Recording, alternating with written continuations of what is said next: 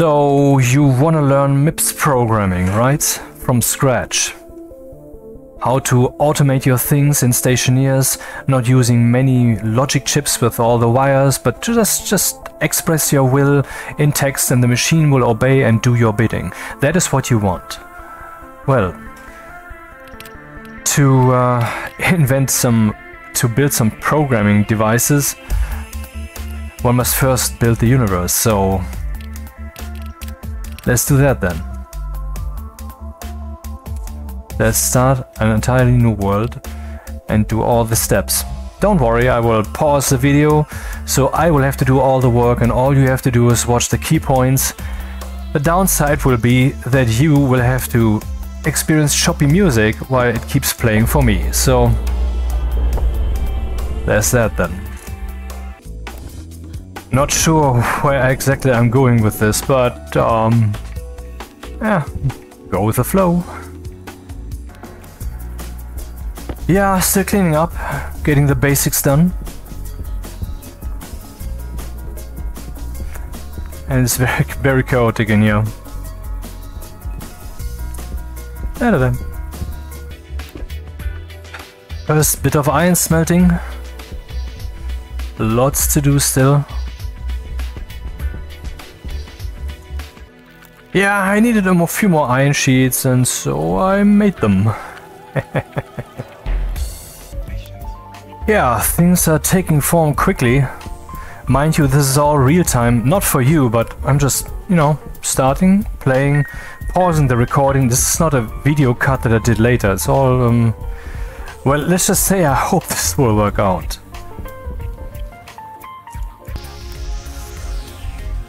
I guess I'm ready to take my first sip. I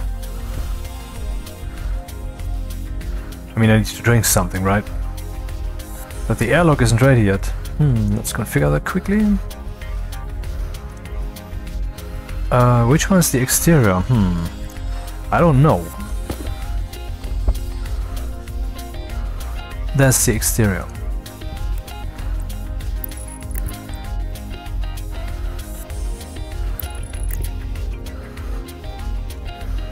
Okay.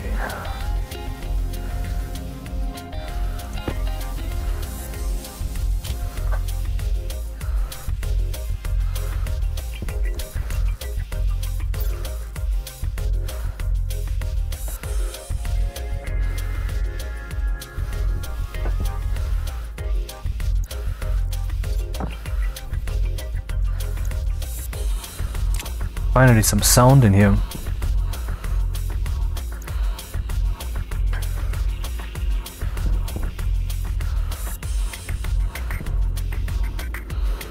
Might actually be enough for me to breathe.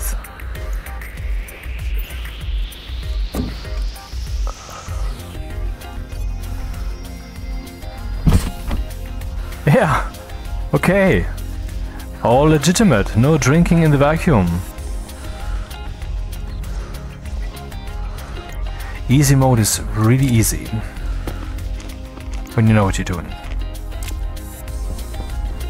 But anyway, this video is not for total beginners. This video is for those who know their way around in Stationeers, but have no clue about the MIPS programming. I mean, like none, nada, zip. If you know some about it and want to learn more, then you can watch my video, a thorough introduction to MIPS programming, also on the moon.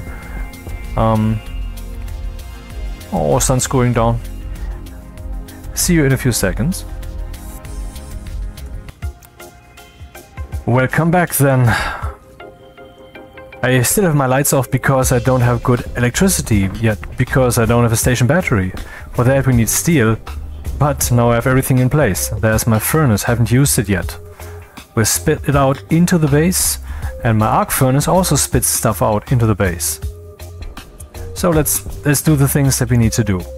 For the MIPS programming we will need an IC10. We will always need one.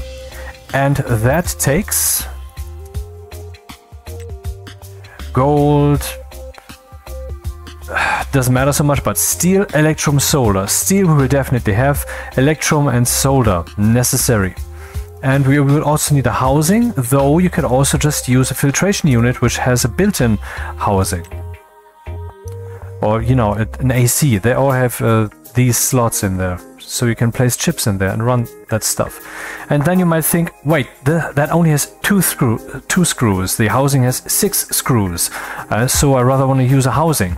Yeah, well, if you want to do proper MIPS programming, you will not use the screws at all.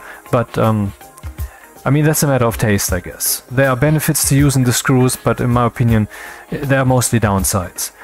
Anyway, let's go and smelt some stuff.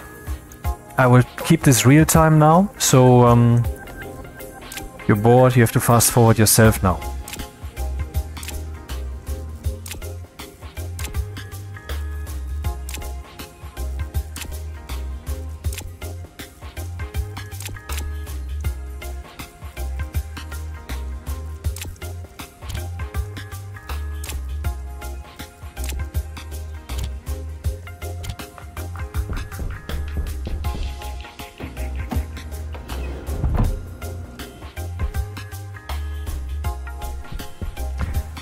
The furnace, complete virgin, doesn't even have some kind of chute yet. I mean, for venting. What's its name? I don't know. Stack? Yeah, stack.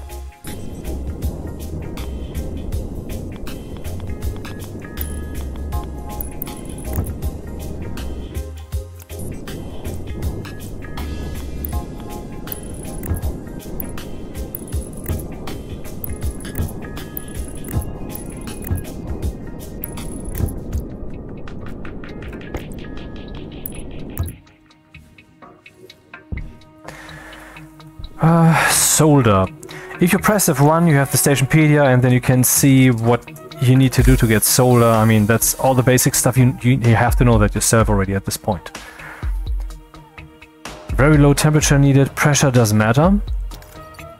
So let's get into it then. Solder.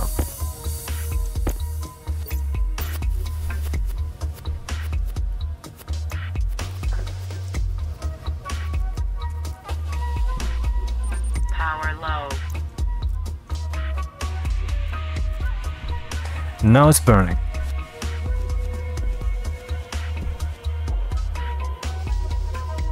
Already very hot, okay. Too hot basically to make solder.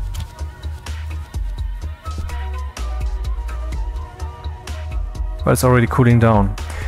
Probably because the pressure is so low. There's so little gas in there, so basically the body of this heat is a very small body. You know, the amount of objective thermal energy is low.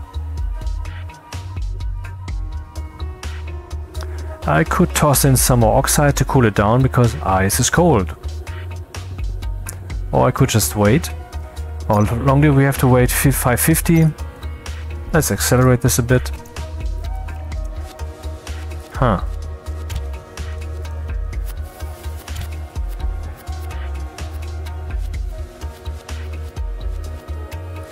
Doesn't accelerate very much.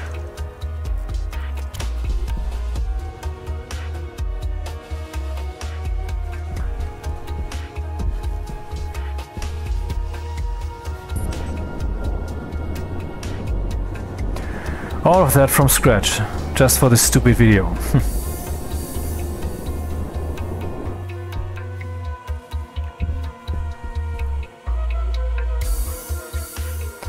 Too slow.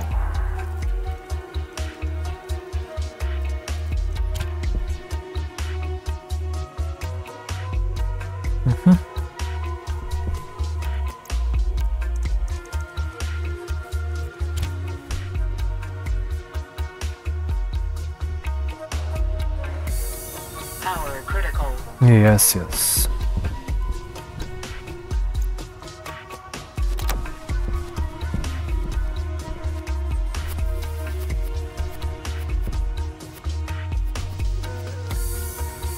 Six, 5.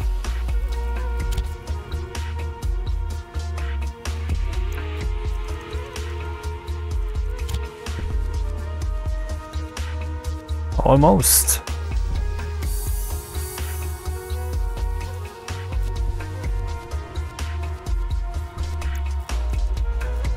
This is not the way you have to do this. But what am I saying? I'm not talking to beginners. I'm only talking to beginner MIPSers. Basically to non-MIPS stationeers. Yes, they exist. Ah, it's green. Okay, we can flip the lever and there's our solder. What's next? Electrum. Pressure 2.4 max. Temperature is basically irrelevant. Needs to be slightly higher than we have. What pressure do we have? Too high. So let's open this.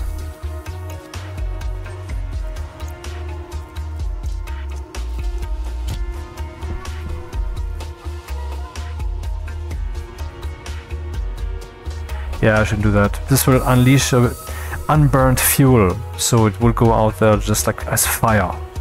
That's a waste.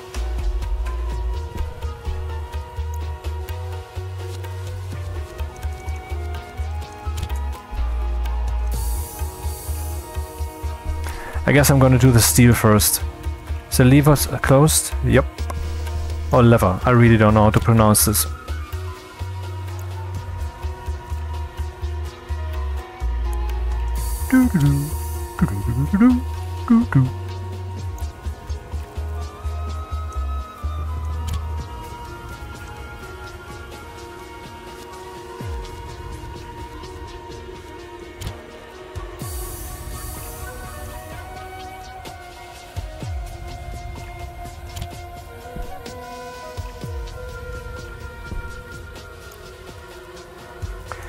$300 iron and then 100 carbon,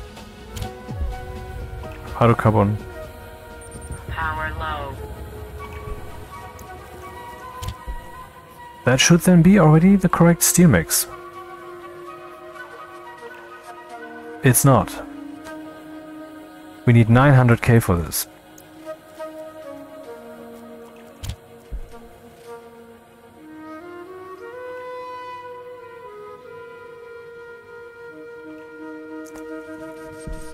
And there's our steel. Way too early to do this, to put this in, but it won't hurt. We want to make Electrum, and so in you go.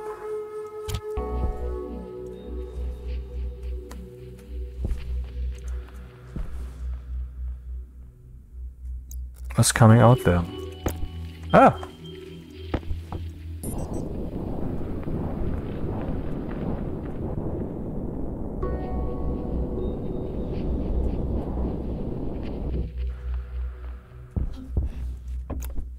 Nice.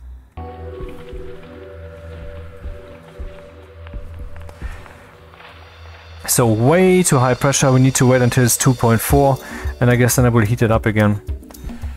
Can we do something already with this?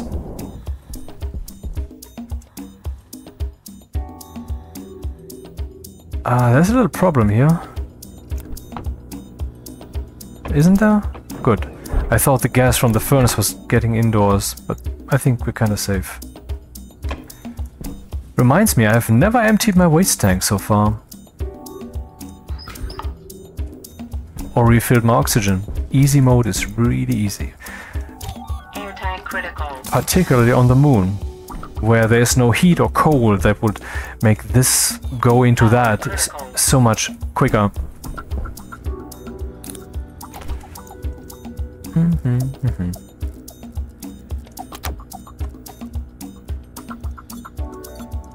I think it's time for a few bigger batteries, huh?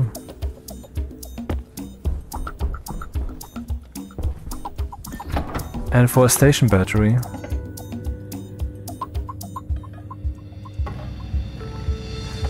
Let's see. Station battery.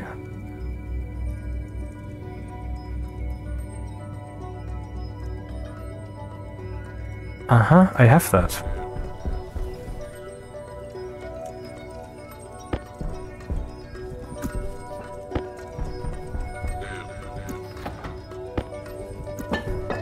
Huh.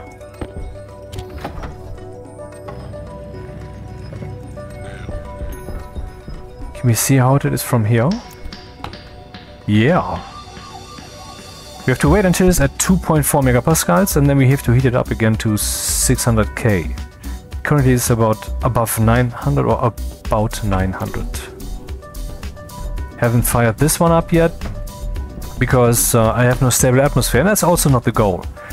First step shall be MIPS programming. And we have enough food reserves.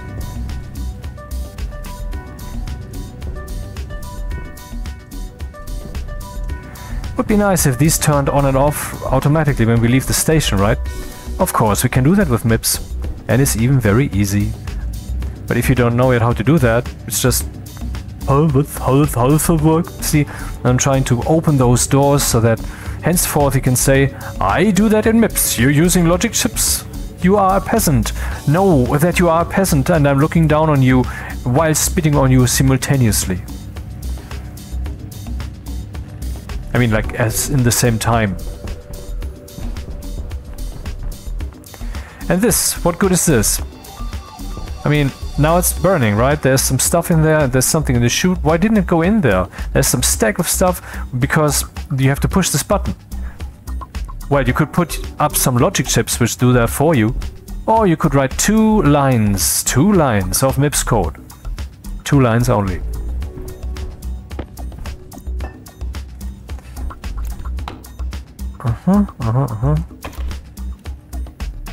So what can we do with the solder alone? We need Electrum for this. What's with the housing?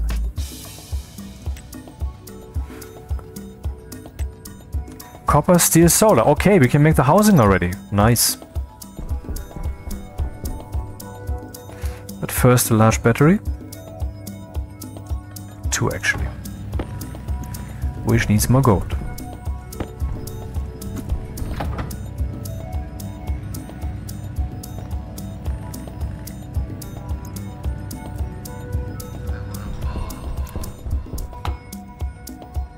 We have to keep an eye on this one. 12.6.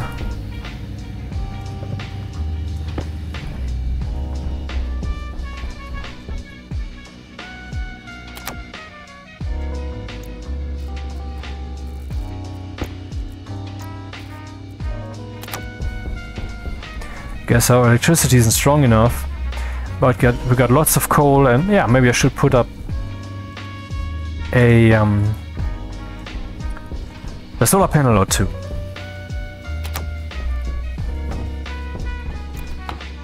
$11.10. Housing. So this is one of the steps that you really need to know if you don't want to plug that chip into your filtration or AC or something. Look for the housing and make one. Where's the solder? Yeah, I was trying to be a Metallica singer.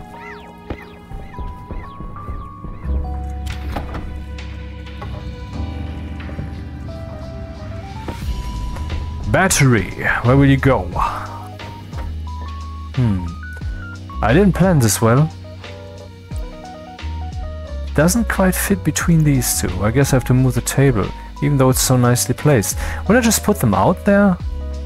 And remove the stupid solar panel from that place?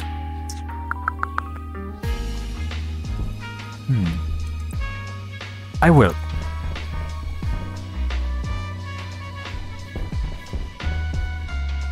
Oh, electricity burned out? That sucks. Why is it still at 0%? Is there nothing coming in from the solar panel? 0 watts? Okay.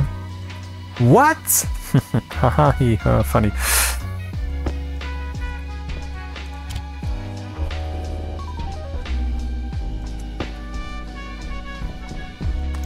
Do we have sheets of the metal kind?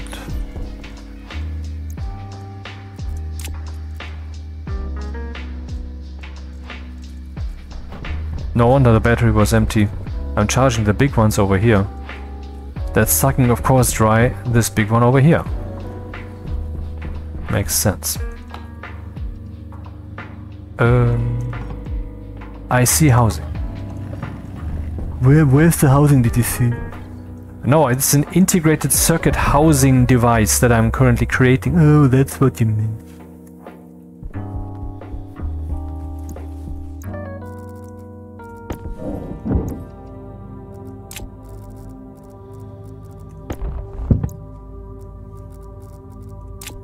Now this is the place where you want to show us stuff quickly with all the cuts and stuff.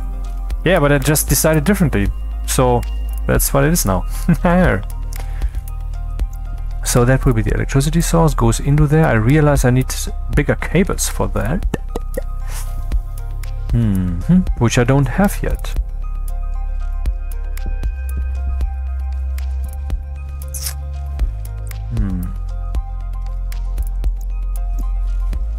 Need to make them.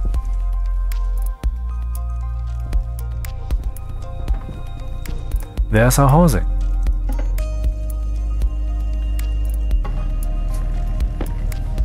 And that's what it looks like. Here we place the chip. You can spray paint the housing, you can spray paint the chip separately. You have to take it out for that. That can be very useful, you know. I did some programming of an airlock at some point, and then the airlock was in an intermediary state because I was still developing it, and so I had to reset it. So I had to click and do some stuff, and had to change something in the code every once in a while. As stupid, I just made a second chip which did all the resetting. I plugged it in for a moment, and then I plugged in the primary one and continued development. A nice way to approach this, and for that color coding is of course a good idea. These 6 screws, well, here we have the logic connection, and here we have the electricity connection. Once anything that's connected here via the logic connection can be accessed by these screws, but I prefer not to use them because when you well, if I would, this airlock has this active vent assigned. If I deconstruct this now and put it up again, then I cannot reassign it. The airlock chip board will be broken. That is how this works currently. Oh, god damn it. I forgot some. Wasn't that clear, huh? So what do we need for Electrum again? More.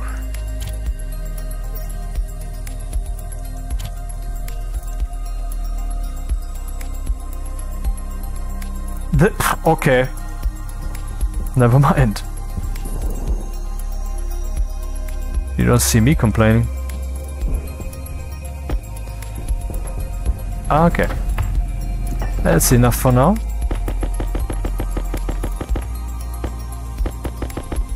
Little overzealous, huh?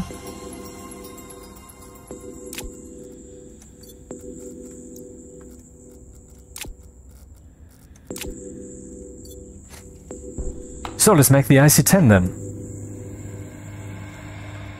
Oh, we need gold. And I blew all that in my cables.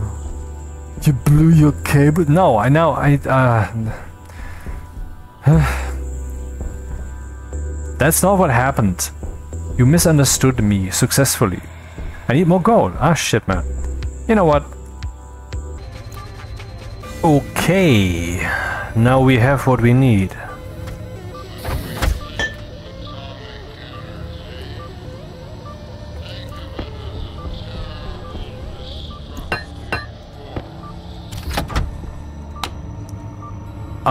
Oh, we need one more gold. Hello, hello, hello.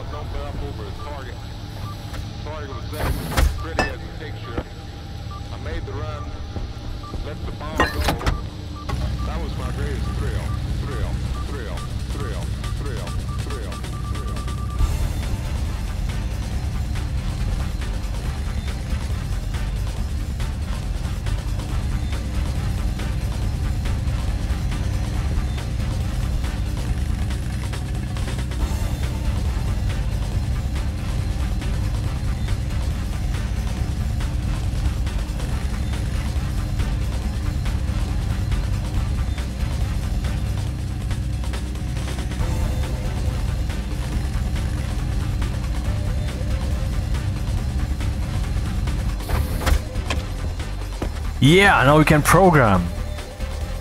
Hey, wait, where's the keyboard? Oh, we need a computer, like in real life. Okay, let's make a computer. They come in 2 flavors. One, oh my god, we need gold again. But I got enough.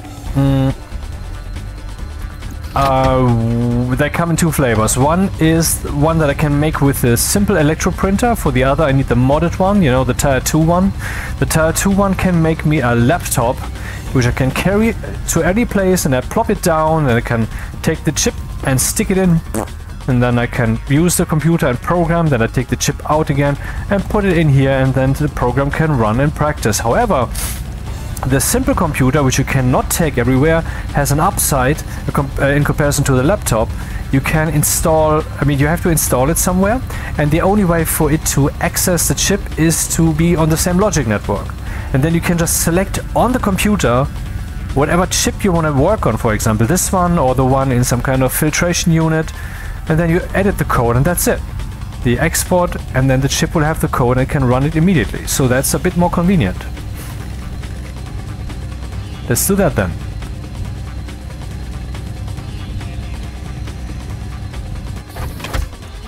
Here's our computer. Where will we work?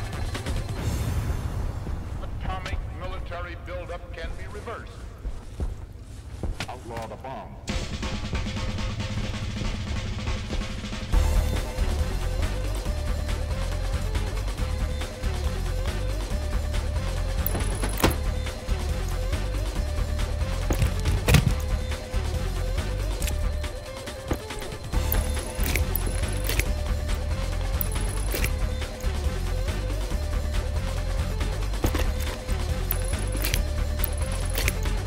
This chip also needs to be wired up, I mean this board.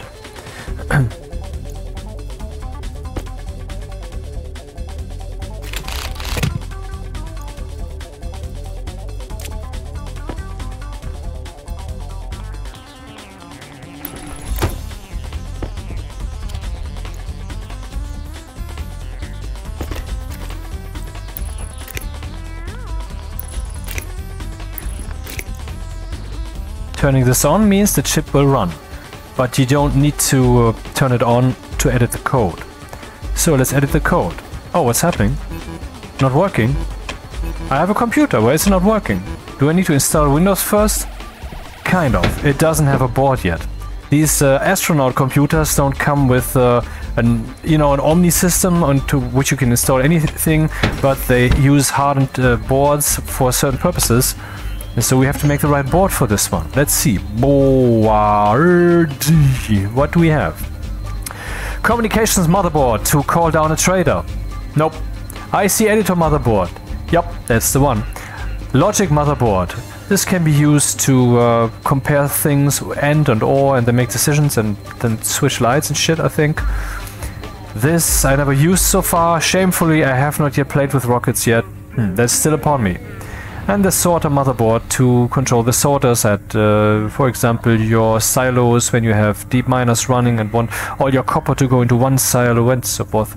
So let's make this thing. Oh, gold copper.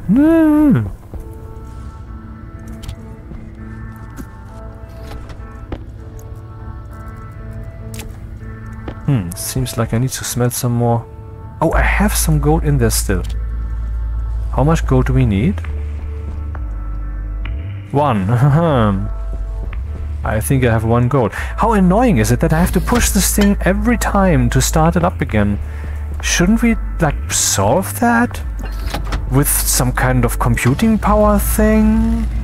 What you think, huh? Yes, of course. Okay, in you go. Ah.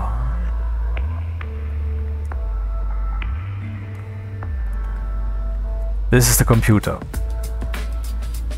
On the left we choose what chip we want to deal with. On the right we have the import and export button, and you must absolutely understand which button does what, because if you click the wrong button in the wrong moment, you will find yourself reloading your save game, or when that happens too late, biting your genitalia, even though that is mechanically a hard thing to do, but you will pull it off, because getting the wrong button here is it sucks. So let's choose that one thing. Oh, it's already chosen because we already have one. Okay. Then let's import the code that is on that chip. Oh, there's nothing because the chip is empty. It's brand new. And export does the opposite. What's in here writes in there. So let's go type in code then. This is our code editor. We have 120 lines of code. And if we press enter here, the last line will be gone. The last lines will just fall out of reality, so we have to take care of that. So, what do we want to do? Well, let's start with something simple, which I will explain shortly. Now I have written some code. Now I want to confirm that. Otherwise the code will not be changed. Here we can see what I wrote. Now I export that. Behold, 0 bytes in the tooltip. 36 bytes. So now you see me pointing at the housing and you see state 0. Now you see state 10. So what I just did is I wrote a value to this housing, and that has no effect other than me seeing it. That is very useful for debugging, but obviously you would want to have, oh my god, more gold. You would want to have an LED display rather to show some meaningful value. Maybe we want to do that next, huh? Show some value on an LED instead. Yeah, that sounds good. Let's do that.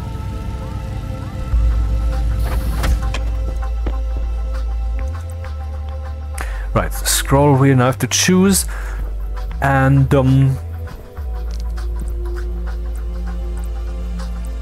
small LED display. I will now show you how a beginner would use the MIPS chip with housing, which is we would use the screws. So let's do that.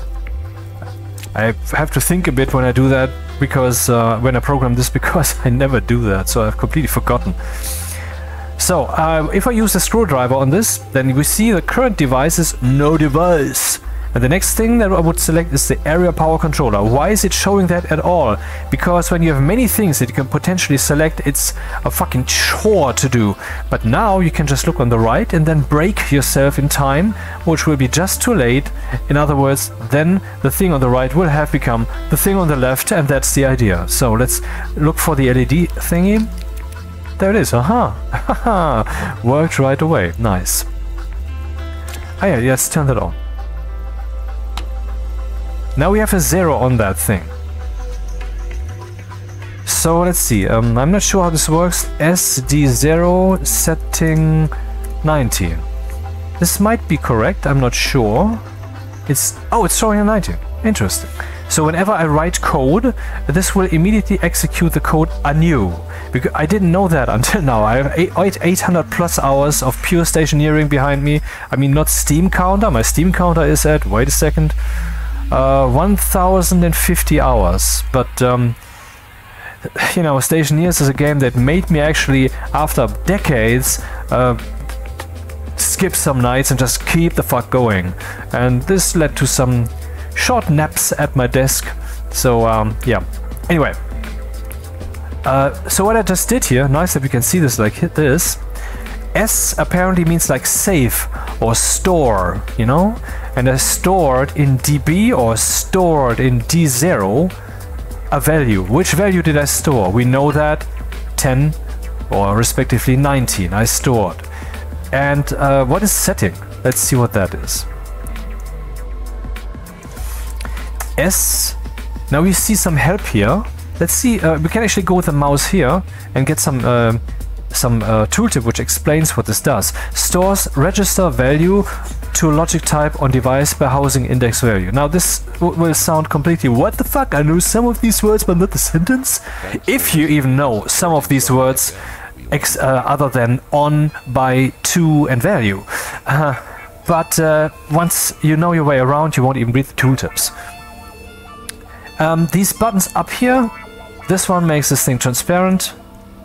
This one pauses reality, which you probably want to do sometimes when programming.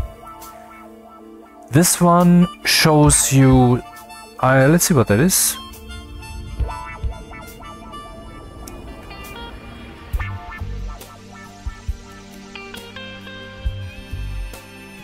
Well, slot variables. Let's not go into slots now. That's yeah, short info about that. This thing, the arc furnace, has an input slot where you can put something in, and it has an output slot where stuff would come out. And you can also check and program depending on those slots. That's what the slots things are good for. You can check how many things are in the slot. And how damaged is the stack that's in the slot, or the thing that's in the slot. Growth might be referring to plants, when you're referring to a plant slot or something.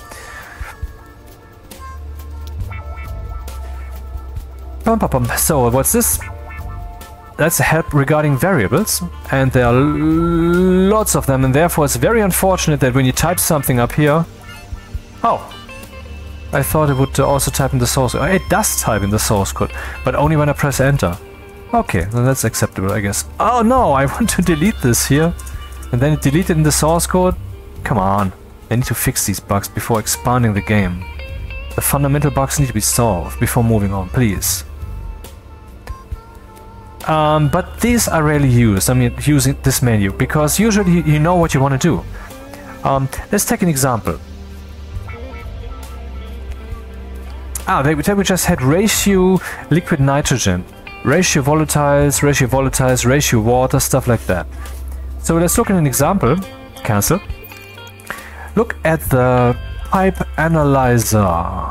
Here we go. When we scroll down, we see the logic values. And now you will recognize, oh, the ratio nitrous oxide. Oh, that's that stuff. Yeah, that's the values we're talking about.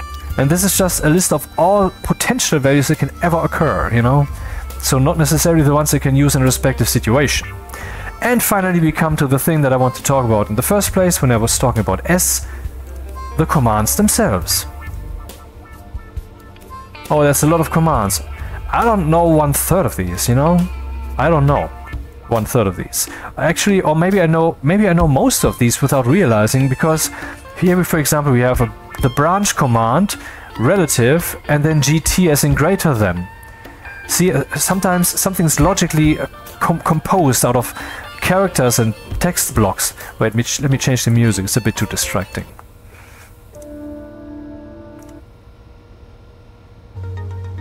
Yeah, that's fine for programming. Branch, relative, if greater than or equal, and I don't know what Z actually is. Oh yeah, here we go. Relative branch to line B if A is greater than or equal to 0. Greater than or equal 0. Yeah, I mean, okay, but let's ignore that. Let's return to topic. So, we are writing to D0 setting 19. What is setting? Write to... Now it wants to know the device that I want to write to. And then we have DB, which is always the device in which the chip is placed. So in this case, it's the chip housing. But if it's a filtration unit, then it is that filtration unit. And then it wants to know the logic type. What is logic type? That's these things, you know? And which logic type currently makes sense? Well, what device are we dealing with? Let's see. The housing. What logic values does it have? You can read whether it has power, you can read whether it is turned on or off, which you can only do while it's on, because when it's off, the code isn't being executed. You can read the current line number where the code is executing, which is funny. You can read if there's an error. I don't know, actually, I've never done that. Required power, reference ID. We will talk about reference IDs later. They are quite important, and it sounds like it's complicated. No, it's not. It's really not. I mean, what's your name? George, Peter, Christoph, Christian? Yeah, that's your reference ID. Okay, that was hard. Now, setting. That's the value that's the debugging value. It doesn't do anything. I think you can possibly read this value out from remotely, you know, from a different device, but I'm not sure. So we can basically hand over data, but there are more elegant ways to do that, I think, with a memory chip or even by directly reading another device's stack. I don't know. So prefab hash is... so your name is Christian and you are a human. Okay, with that out of the way, let's look at the LED. We can pause here too, that's very nice. The three of them are basically identical when it comes to logic. Let's look at the small one anyway. And I still find that irritating, thank you very much. Oh, that's okay. Now, logic. Here we can write the setting. That's the text that's on the device. You're seeing a pattern here, right? The value setting seems to be some kind of generic but very prominent value that some devices might be using. And when you write, for example, to the setting of an AC device, you know, the air conditioner, then that sets the temperature that you want to achieve. If we can turn this thing on and off. Peculiarly, we can't lock it, because most devices have a lock value, so the human cannot interact with it. That is interesting for the analyzer. Here the pipe analyzer can be locked, so I cannot accidentally turn it off, because while it's turned off, reading a value from it will just result in NaN, not a number, or in 0 or something, and then, I don't know, my base might explode. It depends on what I'm doing with that information. So it's good that I can actually lock it, and afterwards I would turn it on in the source code, so, and then I cannot turn it off as manually, you know. LED. And we can write the color. Let's do that. That's fun to do. Let's write the color. It's currently 19. Color is 19. Yeah, sure. SDB. Oh, yeah. This line is obviously incomplete. What happens if you want to run that? You hear?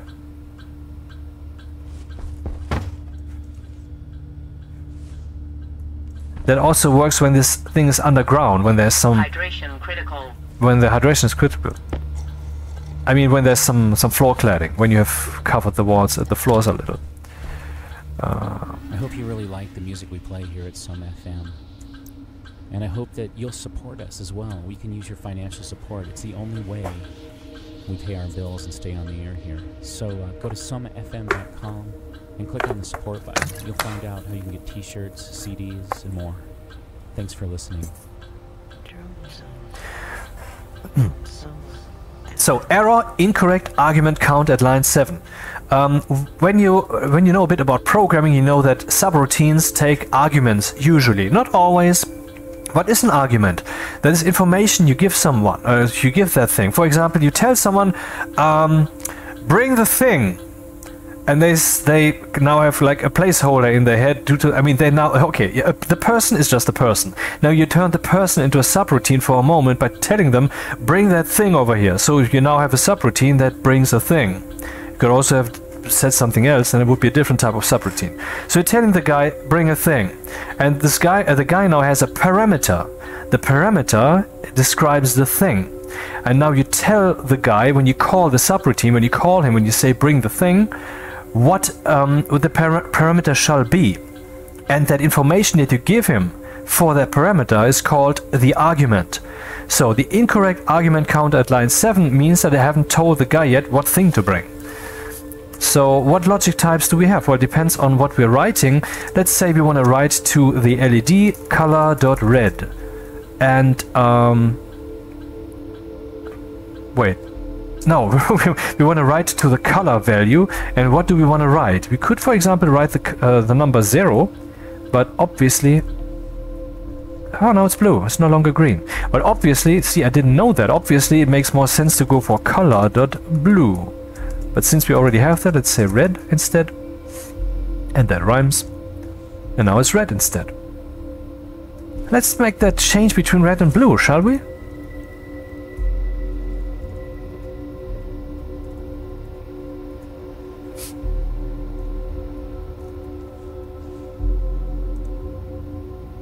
Huh. It seems to be not working. What's going on? Well, you have to consider the timing. I mean, what timing do you expect? This thing is supposed to turn red and then it's supposed to turn blue. You have to define, I mean, the computer can do wondrous things, but it is also It is like it's always working in the omni context, like any sane human being would also do. As in, you can't assume what the fuck what is going on, what are they talking about. So the computer is missing information. If you want the computer to do this at a certain speed, you have to tell it that. Currently it's just executing this as fast as it can. So let's sleep for like 1 second in between these two. I have never used the sleep command. Let's see if this works. Maybe I... Ah!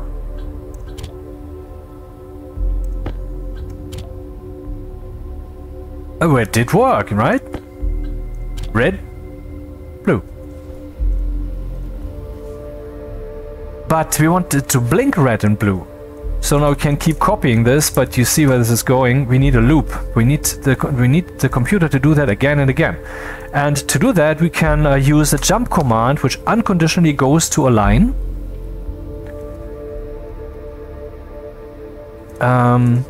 Yeah, and let's not forget that we need to sleep here too, because if I jump to this line, to line 6 now, it would otherwise turn red, wait, turn blue, and then instantly turn red, because the jump command would be executed right after blue. But now we have a sleep, and so now we should get a blinking red and blue thing. Yeah! But if we edit the source code now, stupid things can happen. For example, if I think, oh, there's some wasted lines here, let's remove that.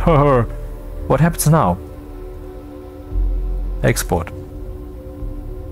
It no longer works. Why does it no longer work? Because I'm saying jump to line 6, and line 6 is now a different one.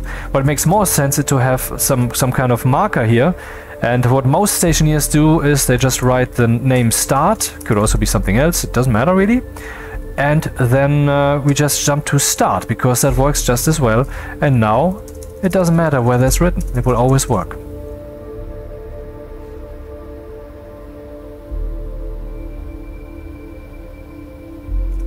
What would happen if we remove the sleep commands? And you know what? You don't have to remove them, you can do this. Write this character in front of a line, and then this line will be disabled.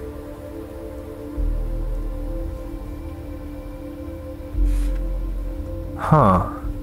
I didn't expect this to run this smoothly, actually. See, you have to consider this is not an integrated development environment running some software on your computer then at maximum speed, and even there it will not run at maximum speed. The operating system will have a word to say on that. You know, there will be other tasks that will be running in between. Either this will be on a different chip, you know, that the CPU has multiple chips built in, basically multiple threads. It can run multiple programs simultaneously, but there's also time slicing. You know, your program will be halted for a very short moment that you can't even realize. Something else will be executed, and then your program again. And in this game it is even more intensely so. If you have a loop like this, then the game will say, okay, I have now executed like 128 lines of code at super high speed, and I don't want to do that all the time, so let's force a little break there, and then it continues. And therefore what we do is we yield. You know, we say, okay, I insist so hard that this work runs at super high speed, so I yield. You know, I run some code, but then I yield. You can do some stuff also, game. And the game will be happy, but it will also say to you, dude, if you hadn't done that, I would do it myself at some arbitrary location. So good on you for doing that in a defined location, so that you know what your code is doing at what time. And that is why we have the yield command. Now let's see. What if we use the yield command here for sleeping? Export.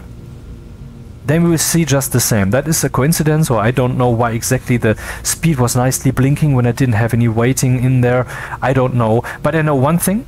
The entire game runs on a game step. That game step is almost precisely half a second. So every half second something will change. Let's look at the thing lying on the floor, and behold how beautiful it is. Then look at the thing, and let's go in here.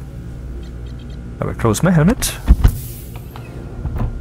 You see, it is jumping in half second steps. And that's the entire simulation. I bet you didn't realize, because everything is so smoothed out, you know? With these animations which are interpolating between two states, and the game is pretending as if it's running smoothly. Maybe I shouldn't have said that. But anyway, I mean, this is the best game ever made, period. If you disagree, fuck off.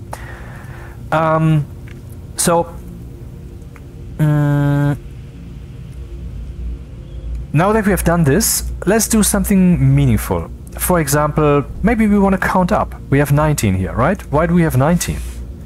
Let's count up. So let's... how do we do that then? Okay, we have now learned whenever the code starts, whenever we export, whenever we plug in the chip, it will execute this stuff up here, and then it will go here, and then it will... Well, then we execute that endlessly. So if you want to count upwards, then we need to use a variable. We could, of course, use the variable of the device itself. Let's do that then. Let's remove that red and blue yielding stuff, because that's over with. And instead write to the device, that we have at screw 0. And yes, I will show you later how to not use the screws, because you can be screwed if you use those. So write to D0 setting color blue. Oh, what does that do? Well, it will probably write a 0. Yeah, because we have seen already, if you put a 0 in, that will become blue. This means that color.0 stands, color.blue stands for the value 0. But that's not relevant. I'm just trying to point out how in the background everything is abstract. So write to the setting which value? And now we need a variable, because you cannot... I mean, you could, for example, load from the device 0 the setting, right? But where does this value go? You know, the load command loads something, the load and save, saves something. But where does it load that? And that's the thing. We have seen that here when you press L, then you see R. What is R? Well, you have registers. What is a register? A register is a variable, and you have 16 of those. Only 16 variables. But there are ways to extend this. I will not talk about this now. It's too complicated. You know, the stack and such. And we have 16 of these. We're starting at 0, because programming usually indexes stuff at 0. That has some advantages. Also, the computer has 0 and 1, 0 and 1, not 1 and 2.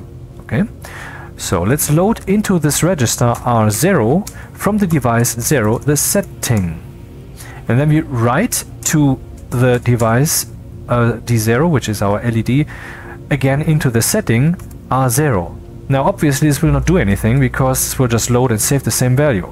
We can change it, we can alter it, we can add to R01.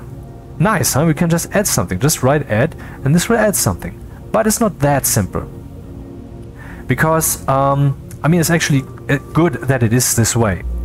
Because you have to first tell the computer what the target shall be of this operation. Like here when you say save, then it wants to know where in this device. When you say add, it wants to know where in, for example, register R5. And in register R5, we want to put the sum of R0 and 1. So let's do that then. Let's write into register R5 this, and confirm and export. Looky looky, now it's counting up. That wasn't so hard, was it? Let's go again through the source code. This writes to the housing DB. I don't know actually where we can look up this DB stuff. That's something maybe you should just memorize, because it's really useful. Very fundamental. And S and L also very fundamental. Something I did here, I wrote into different register, but I can also write into the same register. There's no problem with that, absolutely none. I load into register R0. Then I tell it to add 1 to register R0, and the result of this will afterwards, once this addition has taken place, be written into register R0, and then I write that to the thing. But instead of reading wait, instead of reading the value from setting, I can also just say up here, I say write into register R0 the value 10, and then down here I say add into register R0 the sum of R0 and 1 and write that into setting. So now we will start at 10 and count up, actually at 11, because the first addition is taking place before we do the first writing. See, there's also something that a programmer might stumble over. So we just saw that I introduced a new command, move.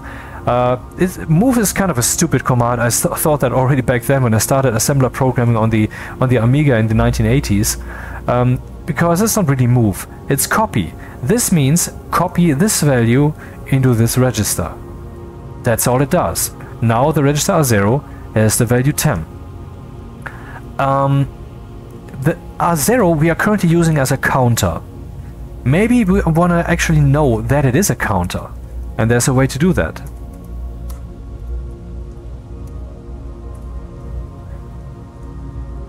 And what I just did is I made it synonymous if I use R0 or counter. Here I'm using R0. Let's demonstrate. Export. Still the same thing, right? Because it is the same thing. Counter is now the same as R0. Remind you, counter is not the value 10 or the value 11. Counter is a reference. That's the difference. It's not an absolute value. It is a reference to something that holds an absolute value. This one references the R0. Now it sounds complicated, but it's not really. If you have 16 variables, R0 up to R6, up to R15, and you can give them names, and then you can use them here in your source code. So I'm adding to the counter 1, and I store that back in the counter. Now you see this is actually starting to speak to you, right? Isn't it?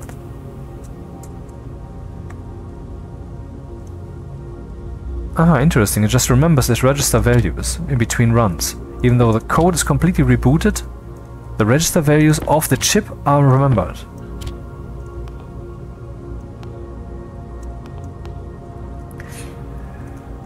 So let's look at this thing then. Do we still have something that we can smelt? Not currently, but we could toss something in.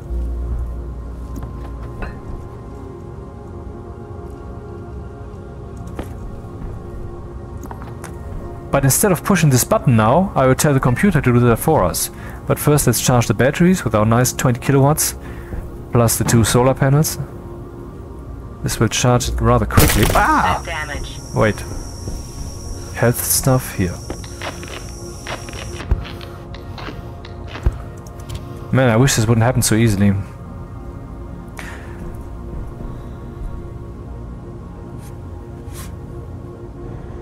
So we just saw the very foundations of the programming with MIPS. What you need to make the housing and the chip, and that you need the housing and the chip, and that you need this board to program them and the computer to program them. And how to do that with export and import. I can use a second chip here and put it in there and then click import, and I would see the code of that chip, and then I put the other chip in again and click export, and both chips have the same code. It's really that simple. It's really completely straightforward. Okay, here we have the arc furnace, and I want this button to be pushed automatically all the time. Well, how do we do this? Well, of course we press F1, our trusty Stationpedia, and we look at arc furnace. And here we see what we have to press then is activate. And what do we do then? Well, let's look at on, for example. If the arc furnace would be wired to D0 or D1 or D2, D3, D4, D5, you know, one of the 6 screws of the housing, then I could just say, let's say it's D0, I could just say S D0 on 1. This would turn the device on, or would make sure that it is on. Like a door, open 1 means the door is open. Open 0 means the door is closed. I can also read that. You can see read and write here. So I would say L into register R0, device 0, open, and then I would know whether the door is currently open, which we could use to turn off the station lights when we leave out there for mining. And it's very, very simple to do. But you have to know a few more concepts, and I'm trying to tell them to you now. So we want to activate the arc furnace. So that's what we know already, right? We want to say S, and then maybe a screw, and then activate, and then probably 1. I don't know what meaningful values this one has. Oh, right here. 1 if device is activated, usually means running, otherwise 0. So I guess if I write activate 0 to the thing, it will not do anything. Or if it's already smelting, then it will abort that smelting process, I guess. But how do we write to that thing? Well, we can just assign it to a screw. But I don't want to do that. I want to show you what you can do instead. Here we have the prefab name. Let's ignore the word prefab, which is like prefabricated or whatever that really means. And let's also change the music. That is very important.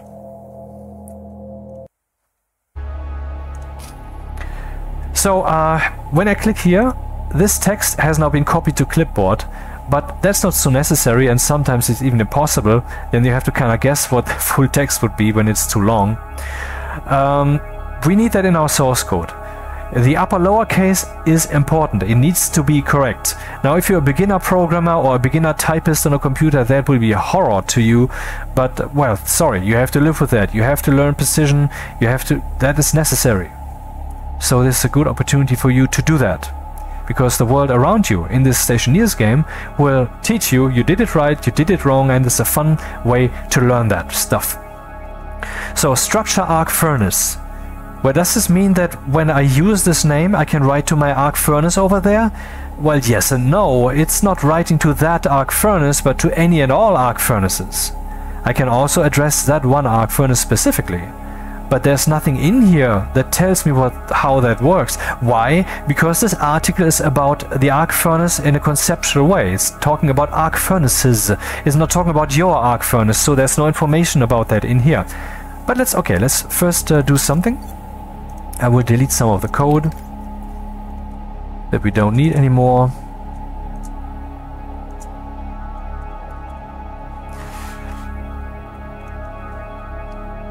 Oh, and I want to, before we continue, I want to show you something. Here, when I hover here, we see LED display small. Now behold.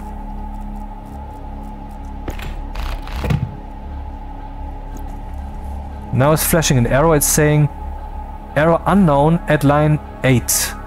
In line 8, I'm probably saying, I mean, the line is gone now. I can click import to see it again, but I don't want to.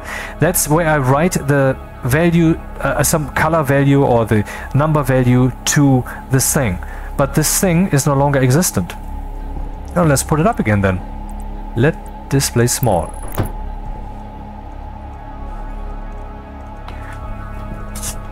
Sorry. But it's still not working. What's happening? Well, the problem is that this screw, when I turned it to reference this device, was not referencing through the cable and then to the left and then over there or whatever, but it was referencing this one objective device. I mean, in reality, things usually don't have numbers, but you can point at a thing. For example, the guy is standing in front of you, you can point at them. And that's the identity then. That's the absolute identity. It's I don't know, okay, that's the thing, the one thing.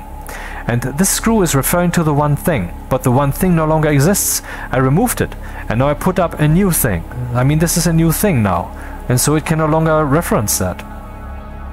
Everything in the world, this has a unique identifier number, and this number was used here, but we cannot see that nicely, we can just see the name. It was used to reference that thing, just as this here references all these devices by their unique absolute identity number. This has a number that, and if there would be another active vent, they would also have a number, and there would be a different number. But the prefab name would be structure active vent, and there's also, if you look here, active vent. No, not the item. Very important to distinguish. I ran into that problem so often. It's always the structure that you're talking about normally. Here we see the prefab hash and the prefab name. So the name we can refer to the type active vent, and we can do that by using the name. That's of course what I will be doing.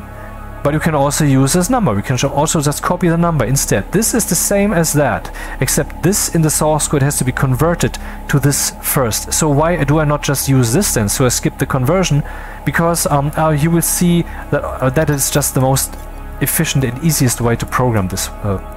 Okay, let's do the arc furnace from behind. Edit. Define any arc furn. This is a name that I just came up with. I created that name and now it exists, but what does this do? Creates a label that will be replaced throughout the program with a provided value. Now it's provided a value.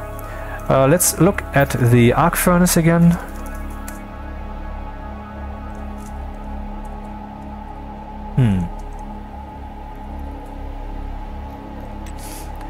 Here we have this number. Let's copy that number. Edit. And then we say write, but this won't work. This is for devices, for DB or D0. But this is not for what I'm doing here. So we have to write batch. Stores register value to logic type on all output network devices with provided type hash. So in simple words, I want to write something to all those devices. So this is the devices that I want to write to, and I want to write on 0. Run. No longer an error. And what's happening? We can not. Well, okay. It's yeah. We can see that the arc furnace is still on. Didn't I just turn it off? I must have made a mistake. Or is the problem that the arc furnace is not on the same network? Because that is something you have to consider. For example, here is the cable. Okay, out there we have basically our power station, and that delivers into the battery, and the battery then starts a new cable network, and then another new cable network here. It's just legacy, but you know, that's the way it is. This is a cable network. There we have our chip, which is powered by that and also logicked by that. And that goes over here, and we have the arc furnace. Oh, I realized what the problem is. Often the problem will really be the cabling, and the thing is, I don't have the arc furnace cable up yet. The power, yes, but not the logic. Some devices have their logic and power outlets separate. And that's the case here.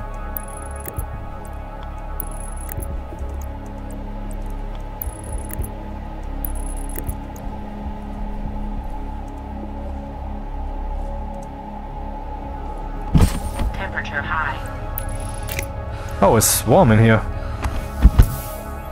Should we implement a cooling solution based on MIPS? What do you think, huh?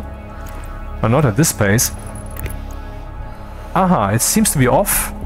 Let's see if that was indeed us by just turning it on then. Let's see if that works. Confirm, export. Oh, now it's on. See, when I turn it on and off, this will not just turn the device on and off, it will also flip the physical switch. That's very cool. Sometimes you might place your station batteries in an awkward way that you cannot access those switches. Then you just go to station battery. You copy this, and you say SB, this value, which you can also place there directly. You don't have to use the define that I just did there. You can do that directly. You can say SB. Oh, let's do that. Let's just turn that thing off. Why not? Edit.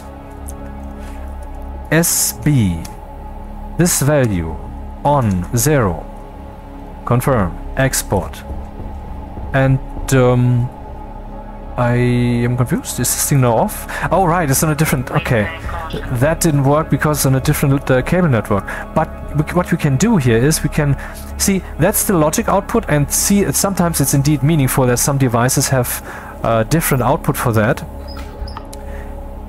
Because if this would be the same output, I mean, I cannot just connect this cable where the power is coming from to the cable network over here. That would just, the game would say, no, I'm not going to do that. Now your devices will fry, haha, or something like that.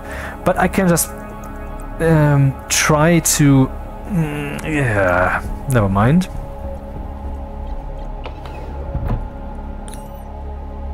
I will just connect that to our general logic network, and then we can do all the things.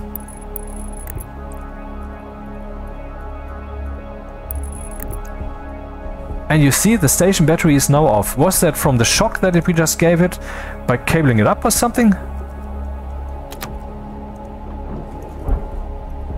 We can find out by saying turn that thing on. Export.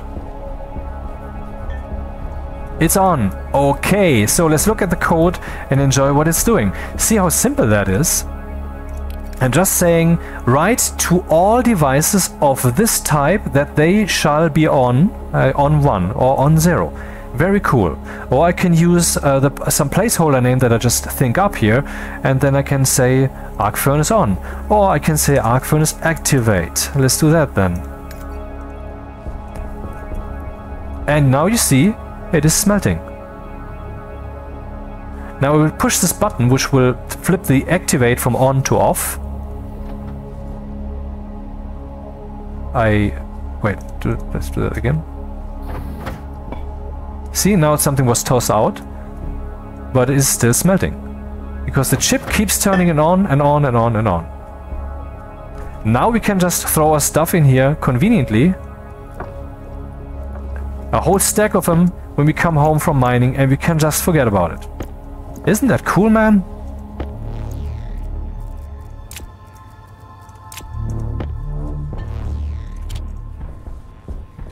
Okay, now that we are kind of starting with the cool stuff, what else can we do?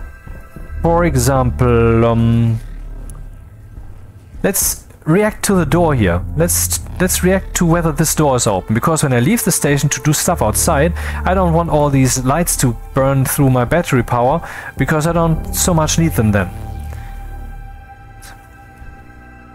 But this thing is yet again on another cable network, because I placed this in the airlock, which does really belong in an airlock. It's not necessary, but it belongs in the airlock, because if this electricity craps out, this airlock is on its own power network. And okay, it also has the battery chargers here. That's not the wisest thing to do, because they will also draw power. They should basically be on that other network. I would not move them over now, because you want your airlock to be working.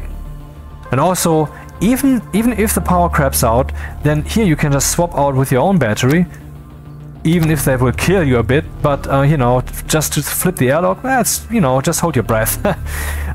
You know, that's why it's cool to have that thing in here. But this means that we have yet another cable network, and so the door is here. So can we just like pipe this over to this one then? Yeah, no. See, here we have the console, which only has one output. This is for power and for logic. So if you want to use this to switch the doors, then well, tough luck. I mean, this is the power and the logic. But there are probably ways to cable this up accordingly, but there's a simpler way. Because we can get this door to be seen, to be visible on this other logic network, and for that we need a logic mirror. That's a chip. There's no such thing as a logic mirror, because the logic chips, they are a kit logic IO, and the logic mirror is one of them.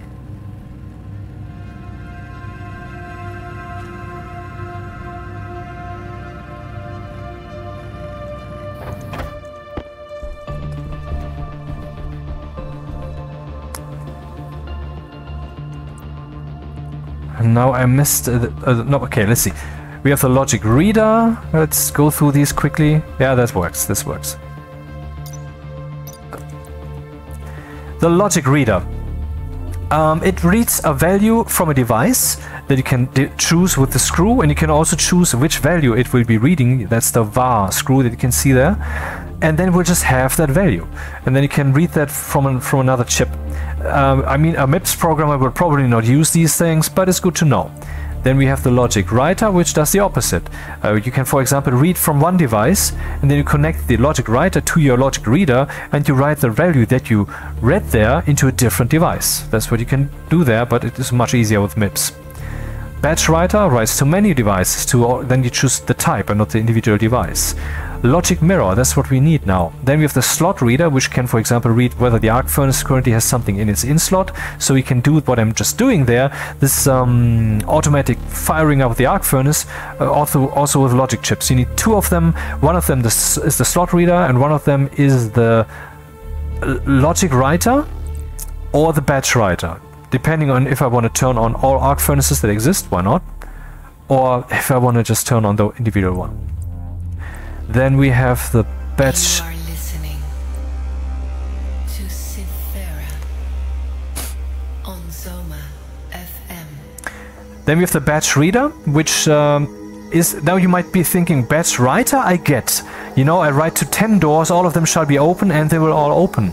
But the batch reader, how does that work? You read from 10 gas sensors the current temperature. What do you do with all those values? Exactly. If you look up there, there's a screw that's called MTHD, which probably means method, and that is the method by which all these values will be dealt with. You can say they shall be added up, or they shall be, you want the highest of them, or the lowest of them, or the average of them. That's what the batch reader does, and you have the same statement also in the MIPS source code, where you then also have one of the arguments for that batch reading command, which will be what to do with all those values. Then we have the slot, and then we have the reagent reader, which I haven't used that. That is, for example, useful, I think, if you want to find out in your production machines what stuff's still in there. I think if that's possible, I'm not sure. Batch slot reader, yeah, you can read from slot this and this from all the arc furnaces and average stuff up. And this is just a nice switch, which you can just connect it to a device and then flip on the lights, flip on and off the light. That's very simple to do. Now we need the logic mirror. And the logic mirror, as you can see, it has an input, it has an output, obviously, because we want to go from one logic network to the other, and it has power. So how do we do this then here? Tricky.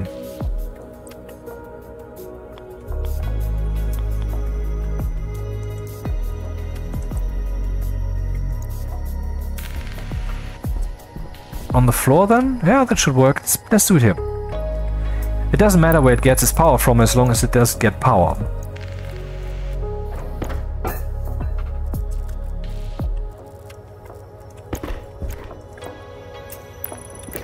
So now we have this logic network ready to be mirrored by that thing.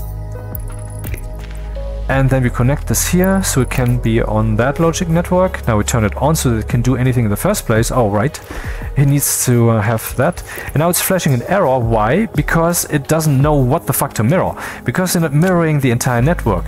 You're mirroring one device off that network. So let's mirror. What do we have? Gas sensor, glass door. Interesting. Which glass door?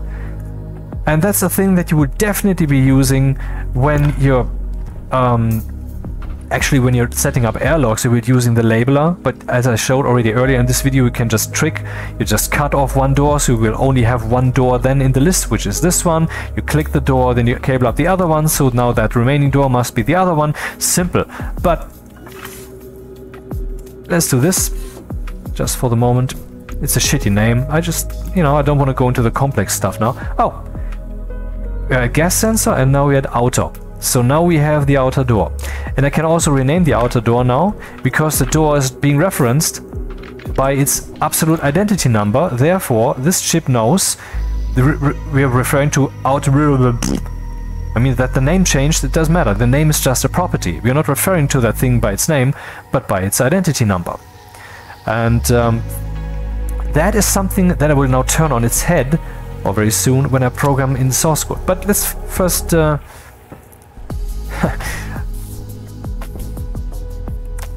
I want to read the logic mirror, but only this logic mirror. So let's give this thing a name. LM_airlock door outer. Control A, Control C, confirm. Now I have this in my clipboard, and the name can be anything, but I like systematic names. Okay, let's define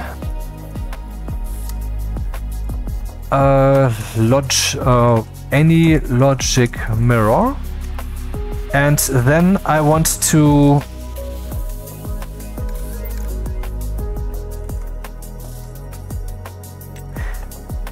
I can use this number, right? But we did that already. Let's do something more advanced.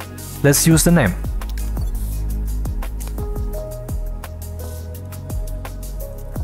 But you see, we need a number. And this is red, meaning this doesn't work. Well, what you have to do is this.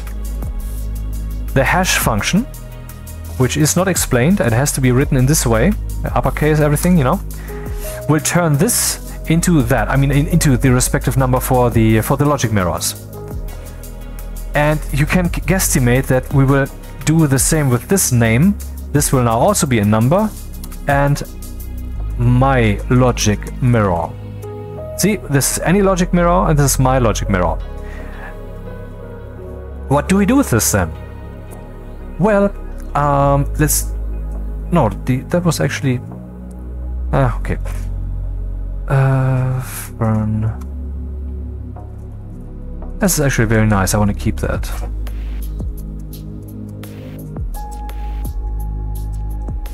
What's happening? Oh, it's just the sun.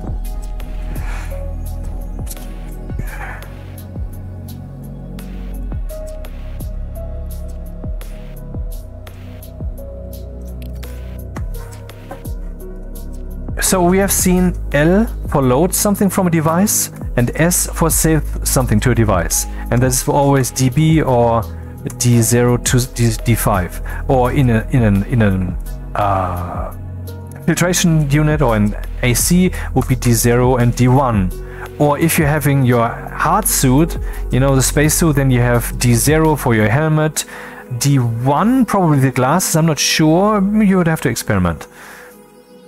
And the suit itself is dB. You know, that thing where the chip is running on, that's dB.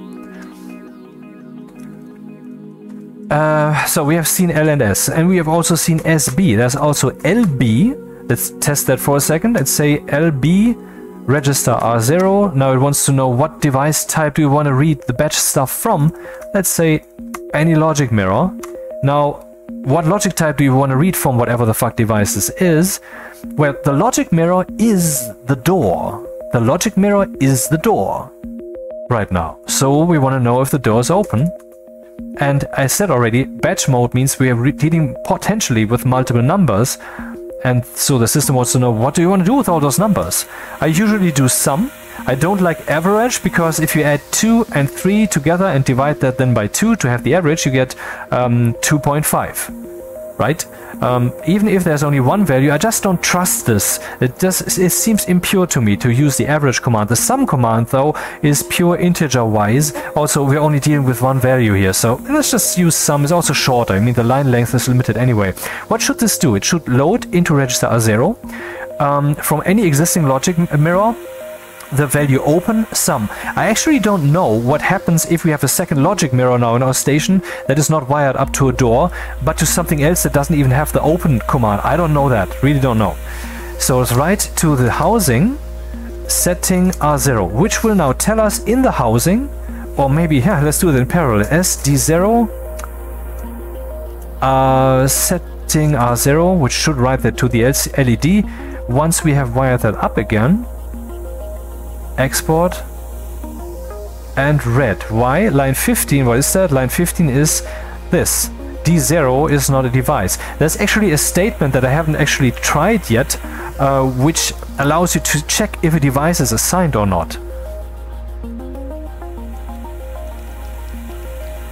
Ah, yeah. So there's a 0 and here also is a 0. Let's flip the log. Oh, I realize...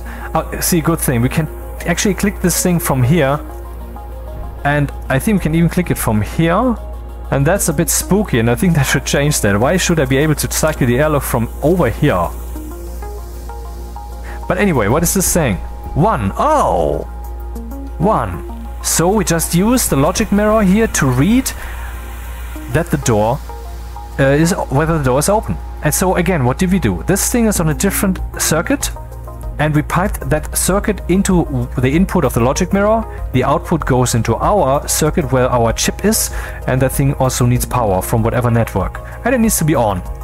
Yeah, what's happening now? What value do we have now? 0. Interesting. The default value is then 0. Oh, I didn't know that. And now we get 1. So let's flip that door again, and we immediately see 0. So that's working. So we can react to that door now. Shall we turn off all the lights accordingly? Yeah, of course we shall.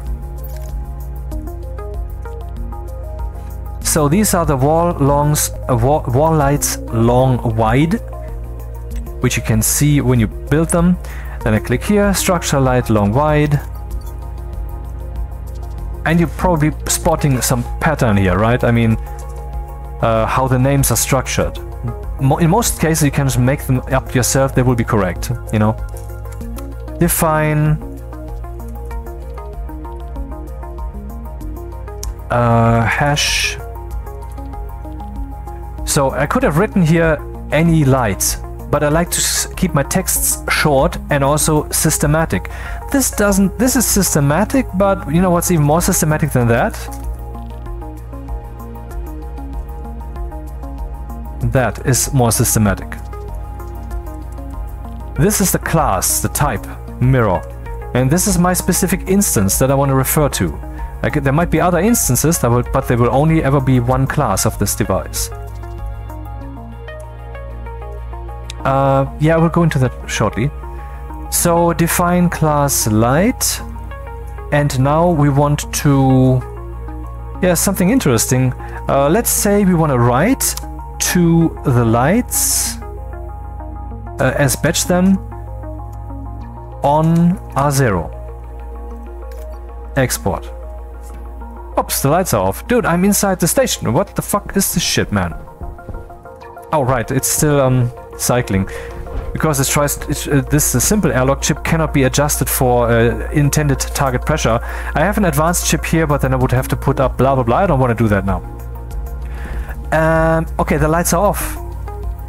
That's wrong, man. I don't want the lights off now. So the lights turn on when we're outside. So the logic is exactly flipped. What's the reason? Very simple. When we are outside, the outer door is open, and 1 is then the value of open. And if you write that to the lights, then they will be on when we're outside and off when we're inside. That's the opposite. How can we invert this? Well, let me show a complicated way to do that, so that you learn a few more things, and then we go and make that sophisticated.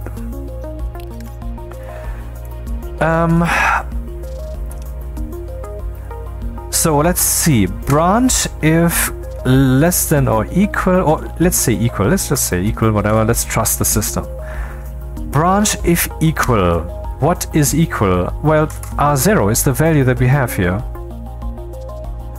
You know what? Let's give this a name. Alias door open R15. So I'm loading into my door open, and I don't care which register that is. R15, R0, doesn't matter.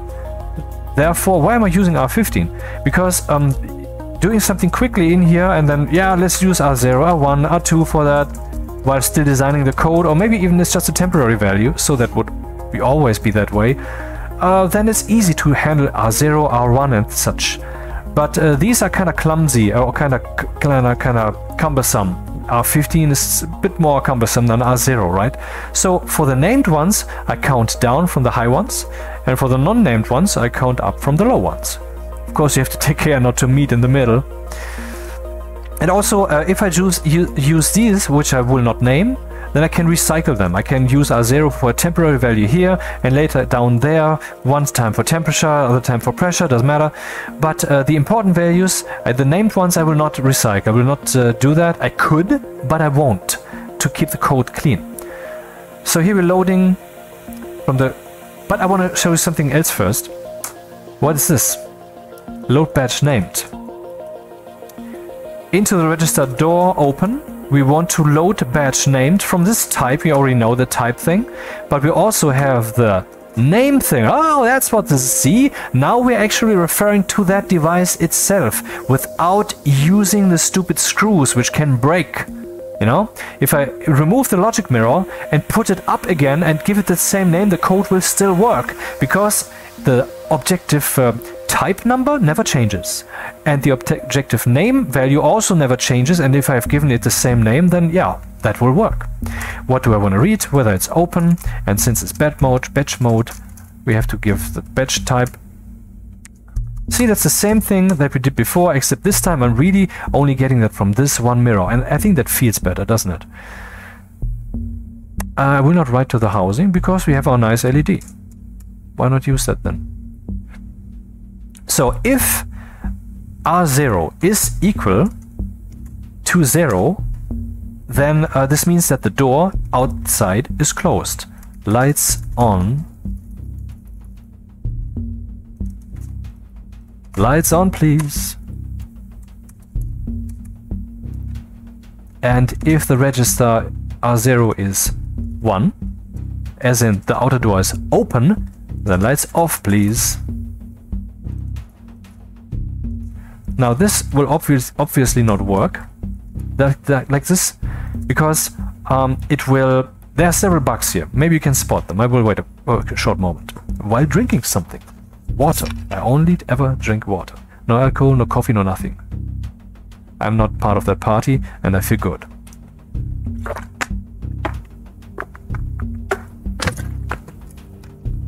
Arguably from a plastic bottle, but yeah. Man gönnt sich ja sonst nichts. So, the mistakes are, here we're checking this, that's alright, and then we jump here. And then we're checking that, and that's alright, and then we jump there. But what happens if neither of these apply? I mean, one of these will apply, but what if neither applies? Then the code will continue execution and it will do this.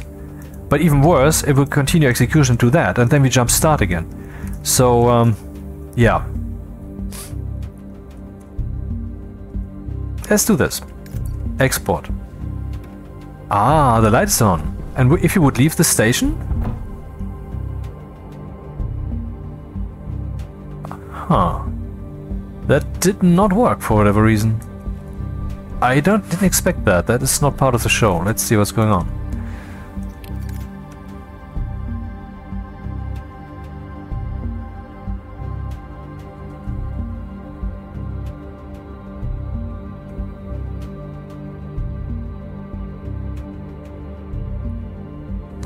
I don't get it.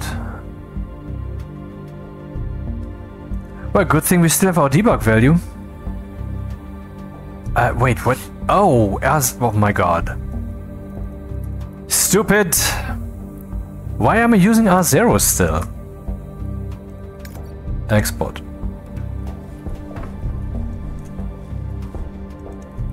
See, now we can go mining and the lights will turn off automatically. Let's demonstrate that.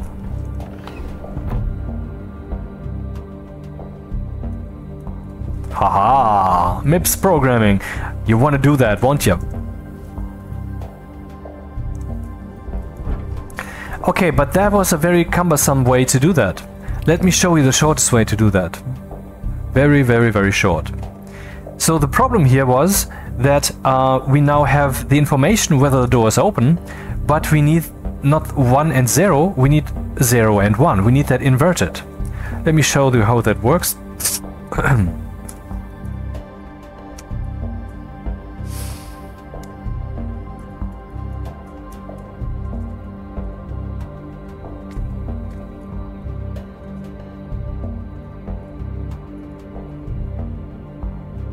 So this can go, this can go, this can go, and this, and this, and this, and all of that can go away. And this means that you're very curious how that command works. If it saves us these many lines. Let's see, let's first test if this actually works.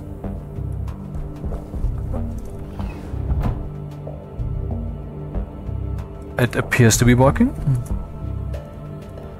Yeah, it works. Let me explain what that does.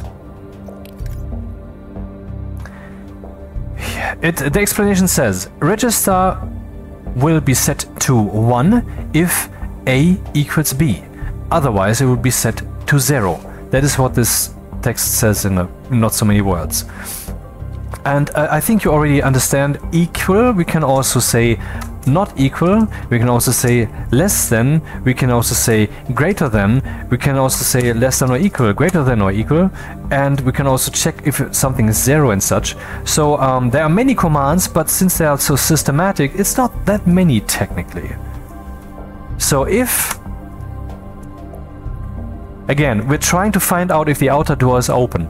Let's say the outer door is open, so we're currently mining. So this is 1. This is 1. If door open is equal to 0, this will then be true. And true and false is expressed as 0 and 1. So this, when we are out there mining, this 1 here and the 0 are not equal, so the statement are these equal will not be true, so it's 0.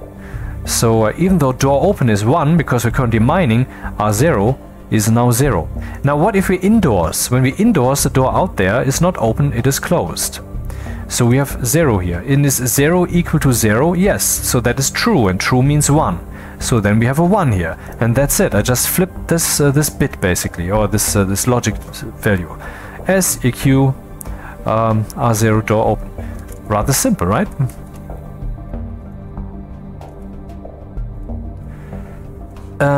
Okay, that was the thing with the light. Things we want to keep, let's leave them up here.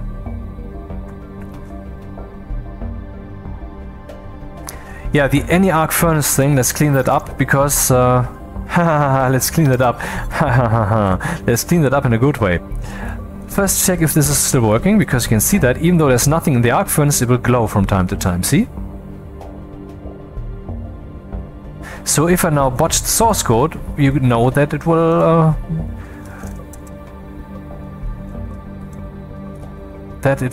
no longer glow. I wonder if I'm just like writing some random stuff in some random memories. I have no clue what's happening right now. Hopefully the game will protect itself from such things. So it's no longer glowing.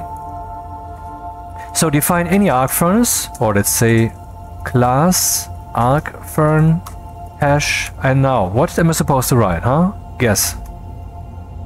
Structure arc furnace.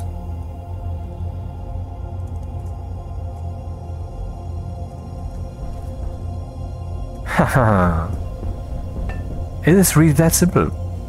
I mean, there are quite a few concepts here, and you're probably not as fast as I'm telling you these things to really put them into your head and keep them there, but that's the thing. I mean, all this colorful stuff here, which looks quite chaotic, it's now beginning to make sense, right? And the more sense it makes, the less complex it really is. Here we are defining our type for the lights. Here we are defining the type for the arc furnace. Not the names, because I want to just access all the lights and access all the arc furnaces. But the logic mirror, I only want to access this one thing. And I'm defining my register to have this name door open. Then I'm turning on the arc furnace. Then I'm reading from the logic mirror whether the door is open in the door open value. And then I flip that bit. If I would have a beacon in here, you know, you can install a beacon for real, for good. And not just the one with battery, the battery driven one. Where is it? This one. With Q you throw, but with T you place. You can look all that up in the settings. Always peruse these in any game. Will make your life better. But you actually have the possibility of installing one in your station. Let's install one. Beacon, kit beacon. And I would also... Do I have a tracker chip? Tracker, yep. If I keep this on me, then I can never get lost again if I install this thing. However, the beacon...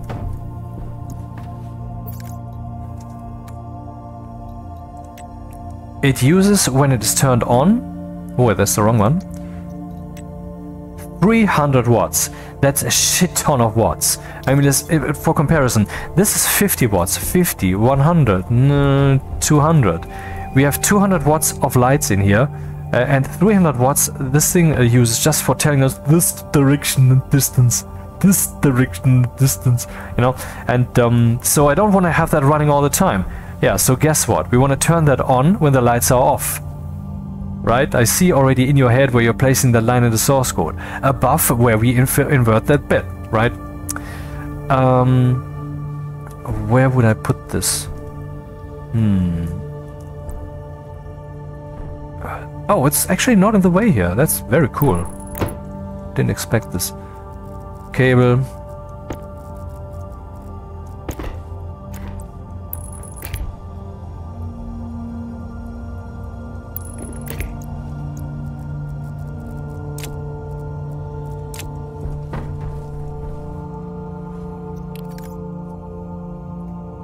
I put this up here with the lights because it's kind of connected association-wise, and that's how you should plan.